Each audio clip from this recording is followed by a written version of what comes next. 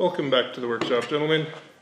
In this video, I need to make a pod to hold the Android Auto touchscreen as well as all of the cameras. I've got thermal, infrared, fisheye, and other passive infrared motion sensors that I want to install in pods on the outside of the truck, as well as I got a pair of these infrared floodlights.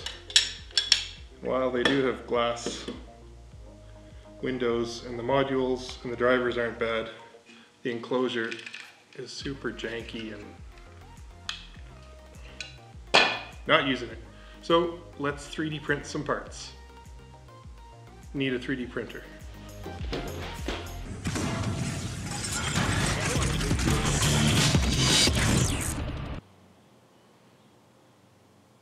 Sweetheart, I was thinking I should get a 3D printer.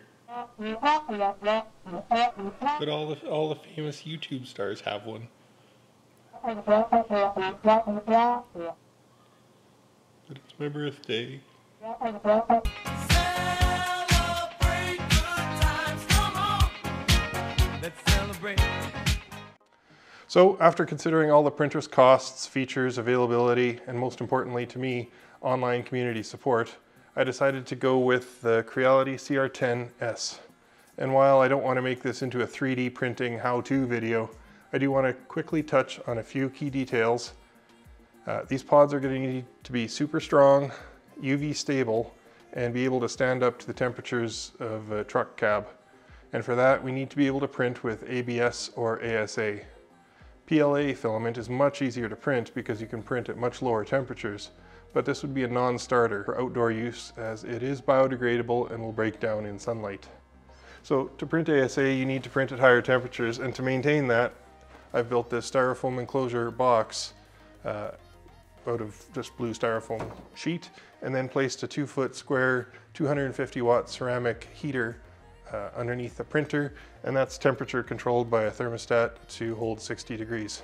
So basically, once I close the door, it's like a giant man-size easy bake oven.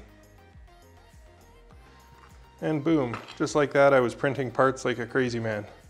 The first few weeks I was printing parts non-stop, day and night, mostly just small but useful knickknacks like this holder for GoPros.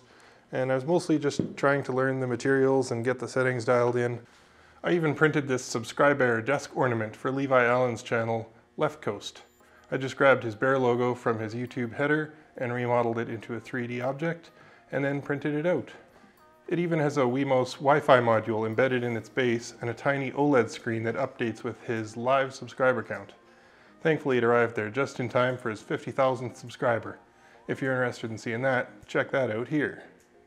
Anyway, once I had all that tomfoolery out of my system, I jumped right into the CAD software and 3D modeled all the cameras and sensors and other components that we'd be using. And that way I can design the pods to perfectly hold them all.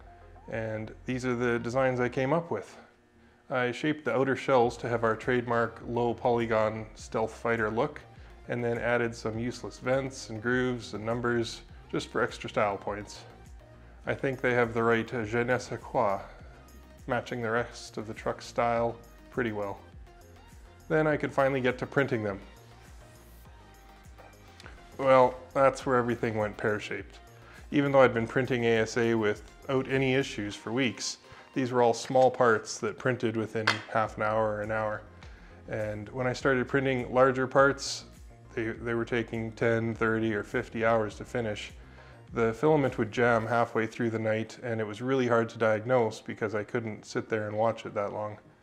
So while this machine does have a filament runout detection sensor, it wouldn't trip because the filament wasn't running out.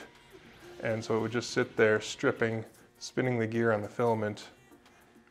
I even went as far as building this pinwheel sensor that monitors the filament's consumption, and if the filament stops moving, it will simulate a filament runout condition and pause the print. There are many causes for this. Some of the original components on the printer were made of plastic and they were spring-loaded, and inside the hot chamber they started deforming with the heat. And so I made and replaced parts of these with aluminum. And then layer height became suspect because of the number of steps of the stepper motor multiplied by the pitch of the lead screw, which needed to be equally divisible by the layer height. So I fought with jammed nozzles, extrusion multipliers, retraction settings, and then I'd think, there, I got it, perfect. And then 22 hours later, failed print. But like I said, this isn't going to be a how to 3D print video. I did manage to stumble my way through getting the parts printed, and this is how they look coming straight off of the printer. There's a little bit of layer lines you can see, but they sand off, and it's actually a lot worse on camera than it actually is. So after a quick sanding and a grunge paint job, this is how they look. You'll notice the large one for the front has the IR floodlights, motion detector here, a PIR motion sensor, as well as the 3 cameras, and this is a motorized cover to protect the camera when we're in thick bug country or otherwise need it covered. Okay, and lastly is the pod for the Android Auto touchscreen display. The front section comes off and it has 4 holes here which interface to the original 4 factory mounting points on the display itself. So that'll be fastened securely there. And then this plate has 4 of these ears, which will have nuts embedded in them, and they line up. If I'm looking right here, they line up with the holes along the side here